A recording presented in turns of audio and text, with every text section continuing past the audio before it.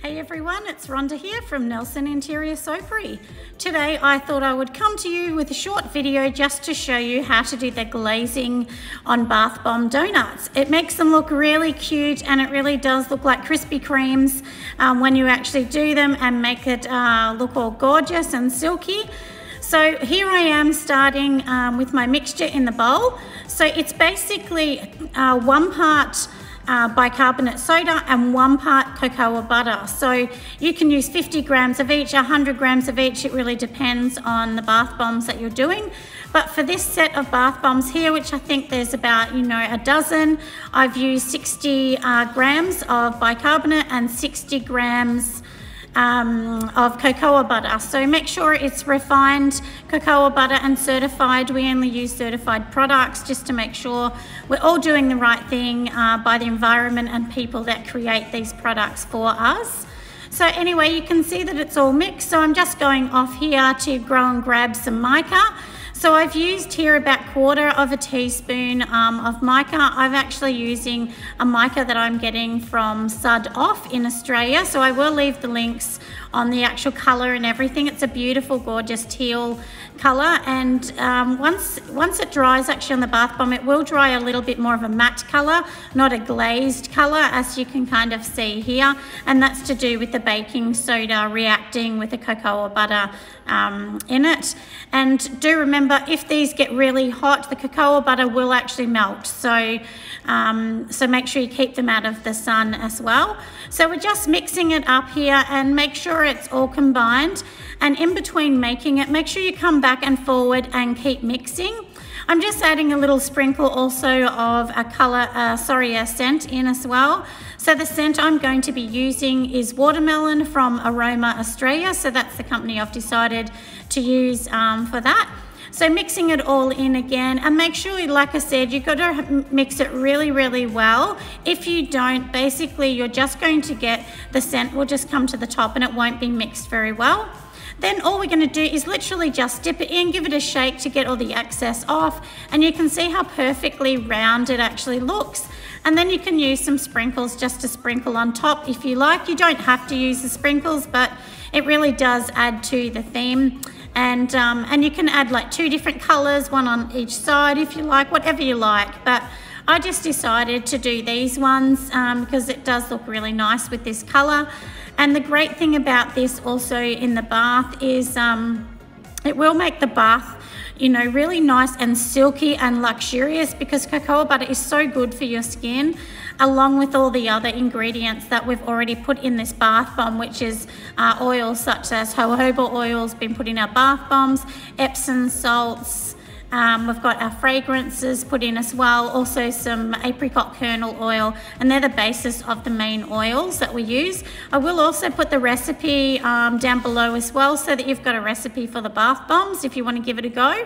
We don't mind if you try it at all, so do give it a go. And our recipe will make about anything from 10 to 15 bath bombs depending on the size. So I'll let you watch as I continue making them, and and I'll come back in just a minute.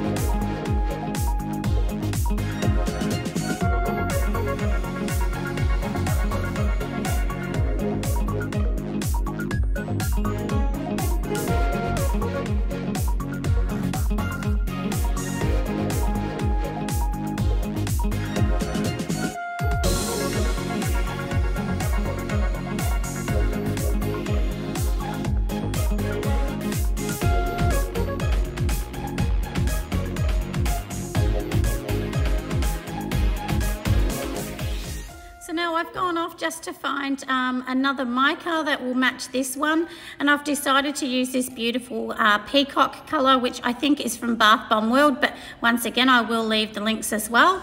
I had a little bit left in the container, so I've just added a little bit more mica, been a little bit of a darker colour, just so that it will be a really nice match to the light one, and I'm literally just going to be drizzling it over.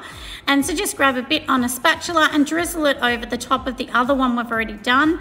And then this way it will just look like a Krispy Kreme's, or you know, your typical rich kind of luxury donut store where they drizzle all the icing over the top in sort of little lines. Or you could also do a splat effect, which you could just splat different colors on top and make it look really cute. Like I said, I've actually added in some sprinkles, but you don't have to add sprinkles. You can add something else as well. You might be able to do something that is a little bit more different, like sort of adding like little flowers in candy and things like that. And the great thing about adding the little candy pieces, or sprinkles as we call them in Australia, if you add those on, they just dissolve in water and they are fine to be in the bathtub. And they'll sit perfectly, but make sure, my one tip is make sure you add the sprinkles straight away, or else this mixture will dry really fast and then they'll just fall off. So I'm sure you can agree they look really cute. So I'll give you some last shots at the end just so you can see exactly how sweet it really does look, and they really look amazing. And yeah, so give it a go, and like I said, all the recipe and everything will be linked down below for you, and hopefully you love this short video. Thanks so much everyone. Bye for now, and have an amazing day. Bye.